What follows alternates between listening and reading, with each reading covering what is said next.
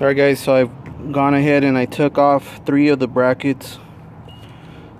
These were the hardest, which is this one. I had to grind off one side, smack it with the hammer the other way, and then cut through the back side of this one. And then these ones were a little bit easier. As you can see, I just went straight down the weld. So with my grinder, I went straight down. And then I just started hitting it with the hammer and they came off fairly easy. I was trying to get them done pretty quick before it got dark. But as you guys can see, it's dark now. So I'm not going to do this side until tomorrow. When I do this side, I will show you guys a bit more on the video, and that way you guys can see that it's not that hard to take off.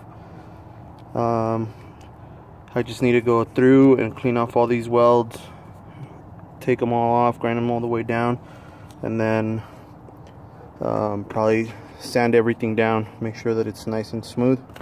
I went ahead and I took off the brake line. Once it's all said and done, I'll probably just reroute it or route it back as best I can to the same location. The tab is still there, and then there's the other tab right here. So I'll probably just be able to put it back in the same location where it goes and go from there. So yeah, it's going pretty quick, pretty fast as well.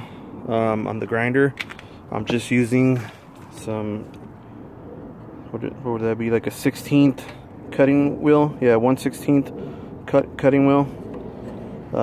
So it went through it fairly quick.